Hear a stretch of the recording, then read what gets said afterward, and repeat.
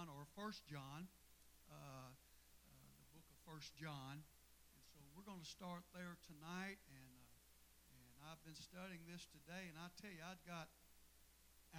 was just reading in my daily reading, and it just began to well up within me. And I just thought, well, I tell you, there's some good stuff there. And so we're going to look at that tonight. We'll start with chapter 1 and verse 1. And I'm going to read a good portion of this and probably go over into the second chapter. It's not a whole lot, but we're going to start there tonight. Amen. I want to remind you of the announcements. This Sunday, we will be in service with Brother I'll get it right, Jonathan Thacker, Evangelist Jonathan Thacker, and the morning service and the evening service. So be sure and to be praying and seeking the face of God, and thus come and be ready, amen, to receive what the man of God will have for us this weekend. Amen. 1 John chapter 1, it says, "That which was from the beginning, which we have heard, which we have seen with our eyes, which we have looked upon, and our hands have handled of the word of life. For the life was manifest, and we have seen it, and bear witness and show unto you that eternal life, which was with the Father, and was manifested unto us. That which we have seen and heard declare we unto you, that ye also may have fellowship with us. And truly our fellowship is with the Father and with his Son, Jesus Christ. And these things write we unto you, that your joy may be full. This then is the message which we have heard of him, and declare unto you that God is light, and in him is no darkness at all. If we say that we have fellowship with him and walk in darkness, we lie and do not the truth. But if we walk in the light as he is in the light, we have fellowship one with another, and the blood of Jesus Christ, his Son, cleanses us from all sin. If we say that we have no sin, we deceive ourselves, and the truth is not in us. If we confess our sins, he is faithful and just to forgive our sins and to cleanse us from all unrighteousness. If we say that we have not sinned, we make him a liar, and his word is not in us." Then chapter 2 says, "My little children, these things write I unto you, that ye sin not. And if any man sin, we have an advocate with the Father, Jesus Christ the righteous. And he is the propitiation of our sins, and not for ours only, but also for the sins of the whole world. And hereby we do know that we know him, if we keep his commandments. He that saith, I know him, and keepeth not his commandments, is a liar, and the truth is not in him. But whoso keepeth his word in him, verily is the love of God perfected. Hereby know we that we are in him. He that saith he abideth in him ought himself also to walk even as he walked. Brethren, I write no new commandment unto you, but an old commandment which ye had from the beginning. The old commandment is the word which ye have heard from the beginning. Again, in a new commandment I write unto you, which thing is true in him and in you, because the darkness is past, and the true light now shineth. He that saith he is in the light, and hateth his brother, is in darkness even unto now. He that loveth his brother abideth in the light, and there is none occasion of stumbling in him. But he that hateth his brother is in darkness, and walketh in darkness, and knoweth not whither he goeth, because that darkness hath blinded his eyes." Now, this book is all about having and enjoying an intimate relationship with Jesus Christ. You see, the 12 disciples, they all had that for 3.5 years. They walked with Jesus. They saw him open blinded eyes and deaf ears. They saw him raise the dead and make the lame to walk. And they saw him do all these things. He fed 5,000 with 2 fish and 5 loaves. And He'd done all of these things, and they still had time to learn and to know him intimately. And we know that this book is written by John the Beloved. He's the one who, at the Lord's Supper, or the Last Supper, laid his head upon the chest of Jesus Christ. He had a very close and intimate relationship with the Lord Jesus Christ. Now, I don't know if you have ever noticed it, but I have. But we know couples from time to time. They are legally married, but it seems like in their relationship they do not enjoy their relationship one with another. They're legally married, but there's just some kind of rift there. There's just something there that it seems like they do not enjoy their relationship. We've seen the same thing with children being raised in a family, but there seems to always be tension and unrest in their relationships. But John wants us to know that it don't have to be that way. It don't have to be that way as we, amen, live in the family of God and in Jesus Christ our Lord. So he wrote this book to show us how to enjoy our relationship with our Lord and our Savior. See, he wanted to share what they had experienced as they walked with Christ, as he walked on this earth. And that relationship and that intimacy will therefore bring great joy in our lives. Amen. How many likes to have joy? Amen. We like to have joy. I'm not talking about joy back here. I'm talking about, amen. But we love, amen, to be joyful. We love to have, amen, and to be around people with a light attitude, an attitude of joy and excitement and anticipation and expectation. Amen. But and so this John wrote these books so that our joy might be full. Verse 3 says that which we have seen and heard. Which we have seen and heard. As they walked with Christ, they had saw the love of God, and they had grown and fell in love with our Lord and Savior.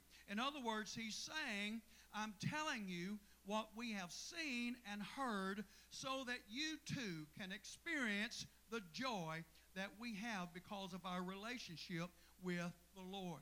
What we have seen and heard. But before we can experience this life, there are some things that John wants to tell us, amen, that we need to know. Verse 5 says, first of all, that God is light. God is light. Amen. How many knows that light is a revealer? Light is a revealer. It illuminates, and light reveals the things that are hidden, the things that, amen, may jump out and grab us. Amen. Amen. It reveals the hidden things. Amen. So then he says, in him is no darkness at all. In the Lord Jesus Christ, in our Heavenly Father, there is no darkness. There is no shadow of turning. Amen. How many has ever seen a match? You light a match, put it up against a white background, and shine a flashlight on that match. Have you ever done that before? When you do that, there still is no shadow. There is no shadow behind that match at all. You see, light gives off no shadow. Light gives off no shadow. The only thing light does is reveals the darkness that is there, and thus for the darkness or the object, amen, puts off the shadow. Amen. But light is a revealer. Amen. God only deals, amen, so in him is no darkness. Amen. Not even a shadow. Light has no shadow. Amen. So God only deals in reality. He only deals in reality and truth. He never deals in anything not real or untrue, only reality. Amen. So John is challenging us to walk in the light and the reality of who God is and what God says. Anything else would be to walk in darkness or to walk away from the light. You see, we are to take the Word of God, we're to read the Word of God and study the Word of God, and we are to apply that word to our hearts and our lives, and we're to walk in that light. How many of you, amen, and it still happens today, amen, as we read the Word of God, it don't matter how long you've been saved, as we read the Word of God, amen, all of a sudden the Word of God shines a light on, amen, a certain subject in the Word and points out to our lives that we are making an error, that we're making a mistake. And so the light of the Word of God shines upon us and reveals the things that we need to take care of. And when we take care of that, we repent of that sin, and thus far we are walking in the light of God, and the light of God is leading us and creating a new creature in Christ Jesus. Amen. Now, I don't know about you, but there's been times when I've got up in the middle of the night, and this is my home, this is my castle. I'm the king and the priest of my home, and so I don't always go over and flick the light on. Amen. I don't go and turn the light on. And so, I know where the bed's at. I know where the wall's at. I know where everything's at. So I'm just going to make my way in the middle of darkness. But lo and behold, as I make the turn around the bed, then my toe catches the corner of the bed, and then there's all kind of havoc going on, and Brenda's jumping up. What's wrong? What's going on? And I'm over there laying in the floor crying like a baby. Amen. Amen. But God knows that, amen, He knows where all the bumps are. He knows where our toes are. He knows where the end of the bed is. Amen. He knows where all of these things are. And when we shine the light of God's Word into our hearts and into any situation or circumstance that we're facing, we use that Word and we use the light of God to shine it. Then we can walk, amen, in the light of God. Amen. Now in verse 7 he tells us, but if we walk in the light as He is in the light, we have fellowship one with another, and the blood of Jesus Christ, His Son, cleanses us from all sin. Amen. Cleanses us from all sin. Let me read this again. He tells us that, but if we walk in the light as He is in the light, then we have fellowship one with another. And the blood of Jesus Christ, His Son, cleanses us from all sin. So here we find when we walk in the light, we have fellowship one with another, and the blood of Jesus Christ cleanses us while we are walking in the light. While we're walking in the light, amen, then it cleanses us. Amen. He cleans us up as we walk in the light because the light of God reveals our sin as we walk in the light. It reveals it. And when you walk in the dark, you don't see things as they really are. You don't see reality. You don't see it in the spectrum that God sees. But when we walk in the light, it is revealed so that we can take care of those things. Amen. But when you walk in the light, amen, you can see all the hazards, all the pit holes, and all the dangers because your eyes are open to reality. You're open, amen, with the mind of Christ. Glory. So in other words, if you walk in the light of God, you're living in reality, and He then cleanses us from our sins. Hallelujah. Amen. He cleanses us from our sins. Now, verse 9 says, if we confess our sins, He is faithful and just to forgive us our sins and to cleanse us from all unrighteousness. You see, if you see the sin and acknowledge it as sin and repent, He then forgives us of all our sins. Hallelujah. All because He desires to fellowship with us. He desires to fellowship with us. Amen. He cleanses us. He purges us. He washes us. What happened immediately, amen, when He entered into the Garden of Eden and Adam and Eve had sinned and they were hiding, amen, immediately as He entered in, Amen. He made provision for them so that once again he could walk with them. He could commune with them. He took, amen, the bloody skins of an animal that he sacrificed, and he clothed them and covered their nakedness so that he could fellowship with them. You see, God is love. God is love. Amen. And a God of love cannot show love unless he has someone to show it to. He has to have a relationship. He has to have fellowship with someone. Amen. So that he can show love. And so he's provided and he has accomplished everything that we need, that we can come into a right relationship with him, that we can walk in the joy and the peace and the contentment of knowing that your sins are forgiven, so you can worship and fellowship with the King of Kings and the Lord of Lords. Hallelujah. You see, now let's look at chapter 2 and verse 1. And my little children, these things write I unto you, that ye sin not. And if any man sin, we have an advocate with the Father, Jesus Christ, the righteous. And he is the propitiation for our sins, and not for ours only, but also for the sins of the world. You see, Jesus Christ is our advocate. Amen. We know that we have an adversary. An adversary is the enemy. He is the accuser of the brethren. He's the one who tries to get you to doubt and to fear and to sin and go the opposite direction and to walk in the darkness. But we also have an advocate. When we fall from grace, when we have sinned and messed up, amen, then we have an advocate that we can go to. Now, advocate means a champion, an upholder, a supporter, a promoter, and a protector. Oh, glory to God. That makes me want to run right there. Amen. Our adversary is a champion. Amen. He's got a champion bloodline. Amen. And he defeated the devil. He destroyed the works of hell.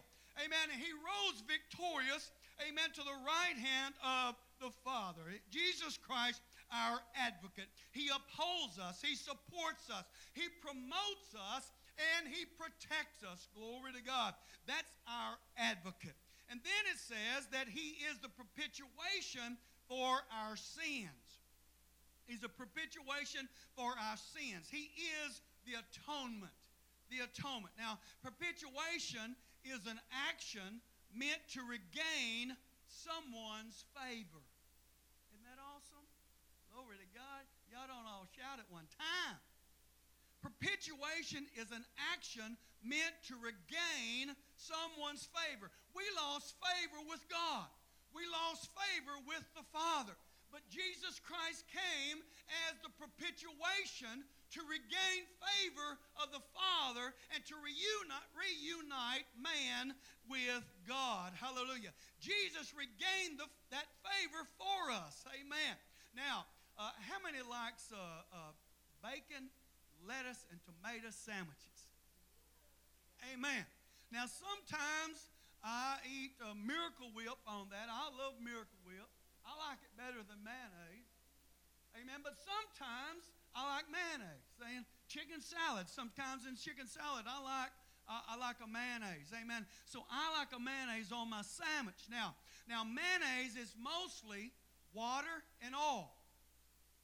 Mayonnaise is mostly water and oil. Y'all didn't know that? I just gave y'all a revelation right there. But how many knows that water and oil don't mix? Water and oil will not mix. You can't put it together. It just won't mix. It just stays apart. Matter of fact, the other day, this is old country boy. He just lost his wits. I went out and I was mixing me up some poison to put out. And I had already mixed it up in the bottom of the tank, about a half a gallon in there with some water. And then I got the bright idea, well, wait a minute, I've got some diesel out there. That'll make it a lot faster. So I went and got that diesel and poured it in there. And so I shook it up real good. I mean, I got her all shook up. Well, I'm going around the house, and buddy, I'm telling you, I ain't seen, all I'm seeing is just water and suds.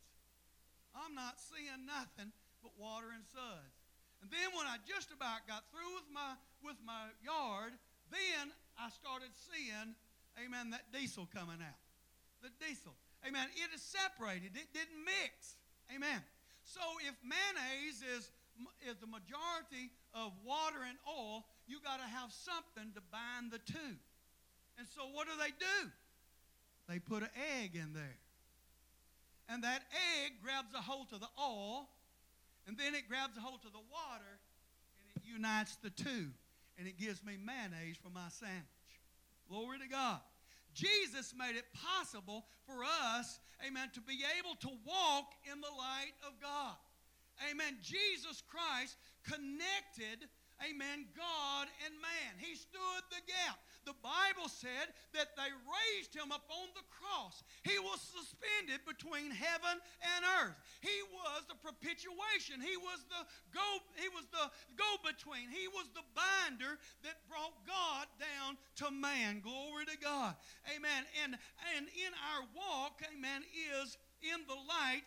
We are connected with God through our obedience as we obey the Word of God, and we come in right fellowship with the Lord through Jesus Christ and the provision that was made on the cross of Calvary. You can't come to God without, amen, Jesus. Amen. The Bible said no man come to the Father except by me. Jesus is the way, the truth, and the life. Amen. And so he is the one that made it possible that we once again could have a right relationship, an intimate relationship, and we could come before the throne of grace, obtain mercy for our failures and grace for a time of need. We can come before the throne and ask forgiveness for our sins and our wrongs. We can come before the throne and ask for provision and blessing that he has supplied for us. It's all because of what Jesus has done. Glory to God. And because of what he's done, then we can take the Word of God and then we can apply it to our lives and we can walk in the light of God. Amen. And connect, amen, with our obedience, amen, to his command. This connects us as we walk in obedience to his command. Now, chapter 2 and verse 4, let's look. It says, he that saith, I know him, and keepeth not his commandments is a liar, and the truth is not in him. But whoso keepeth his word, in him verily is the love of God perfected. Is the love of God perfected. You see, the love of God is perfected or matured, and we move into the next level of experiencing God. We move into the next level of experiencing God. Amen. As we are walking in the light, as we, amen, are obeying his word, as we are keeping his word, amen, then we are growing in the love of God, amen, begins to mature in our hearts and in our lives, and we begin to mature and grow in grace. Our fellowship gets more intimate all the time. We get more close to God. Amen. And there is a joy in this relationship. You see, when you see sin, when you address sin by confessing it as sin, and you walk in the right way because you are walking in the light of God, then you are growing in your experience with God. You're growing and maturing in your experience with God. Well, a lot of Christians are not growing in their experience with God. They may be going to heaven, but they're not living in the fullness that's available to them from God because they're not, amen, seeking that intimate relationship daily with the Lord. They're not, amen, applying the word and walking in the light as God has distributed to us. Amen. You see, we'll never mature in the Lord if we neglect our opportunity to fellowship, amen, with God in his light. In his light. His word will cleanse you. His word will purge you. His word will make you a better person, a better friend. Amen. His word will make you a better amen, a church member, His Word, as we fellowship, amen, His Word is the light of God that shines upon us. Amen. Now, God desires to fellowship with us. God desires to fellowship with us. Amen. The second chapter in verse 7 says, Brethren, I write no new commandment unto you, but an old commandment which ye had from the beginning. The old commandment is the word which ye have heard from the beginning. Again, a new commandment I write unto you, which thing is true in him and in you, because the darkness is past. Amen. You've been saved. So the darkness is past, and the true light now shineth. He that saith he is in the light and hateth his brother is in darkness even until now. He that loveth his brother abideth in the light, and there is none occasion of stumbling in him. So what he's saying is, love your brother. Love your brother. You see, God is love, and He is a relational love.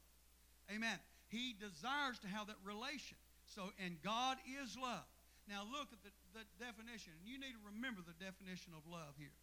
Love means the decision to compassionately and responsibly to pursue the well-being of another.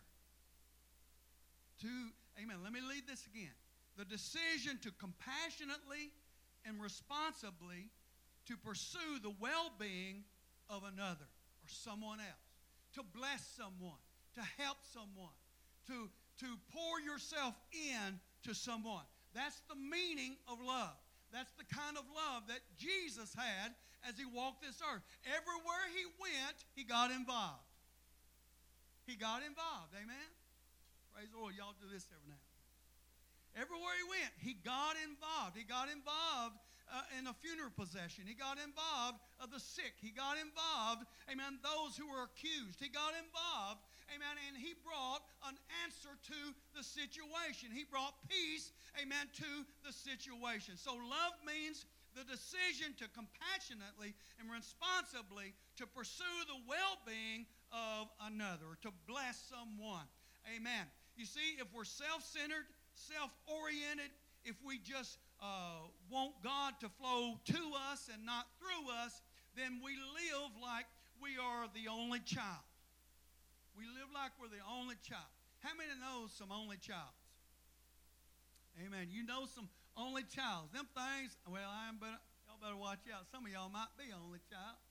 But I have seen some of them that are just spoiled rotten. Amen.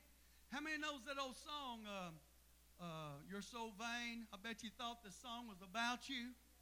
Amen. Those only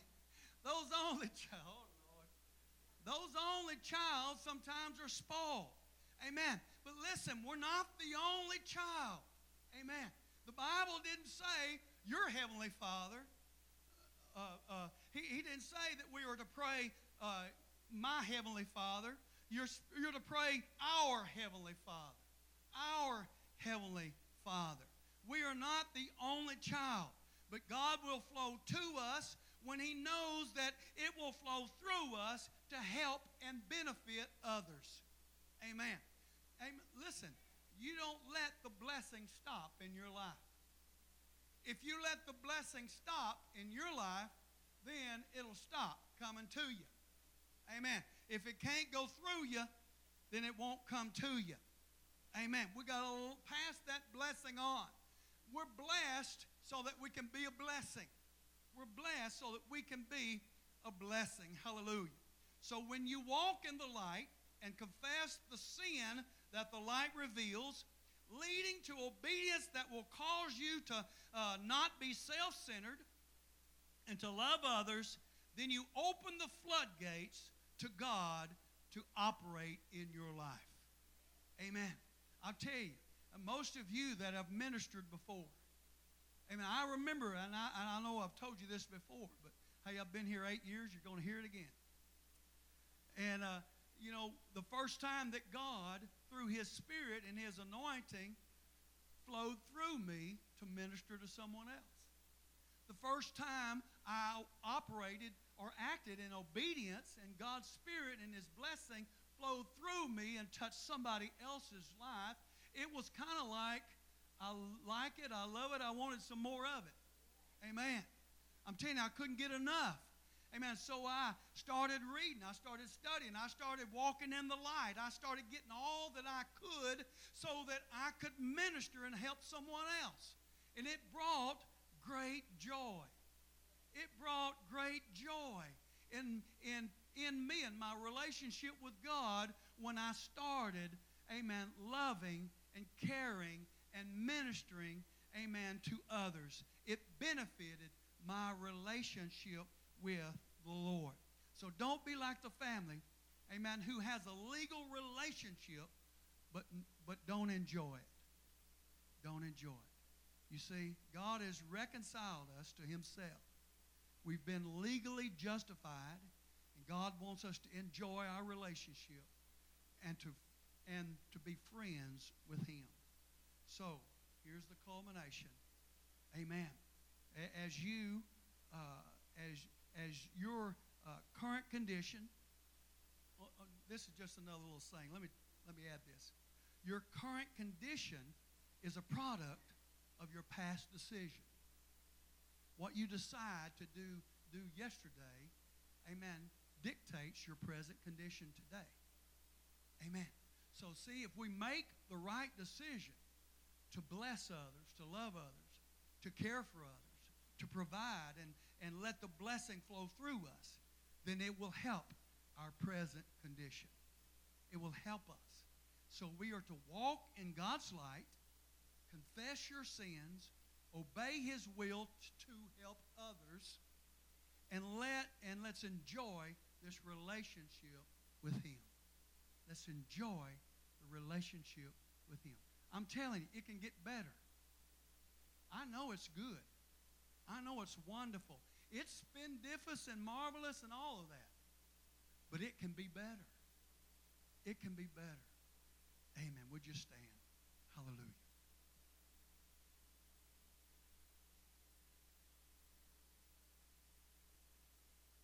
Gracious Father, we thank you that you have given us the opportunity to have this relationship. Lord, I rejoice in that.